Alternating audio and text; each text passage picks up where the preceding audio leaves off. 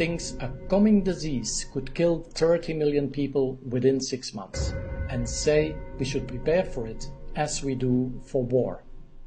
The outbreak of a mysterious virus that originated in China and has been reported in at least 5 other countries, including the United States, is definitely a tragedy and could be on its way to becoming an epidemic.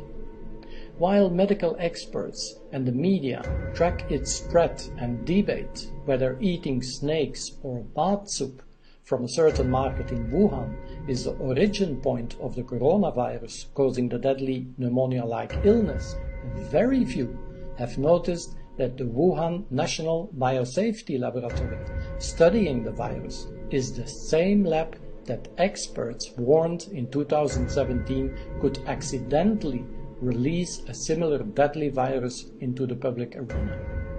As the SARS virus escaped from high-level containment facilities multiple times. Is it a coincidence that ground zero for the coronavirus is the same lab designated as the only place in the world that can find a cure? And Wuhan is now cut off from the rest of the world. Are we facing a man-made disease like many others before in order to reduce the world's population, or is it just fear-mongering nonsense?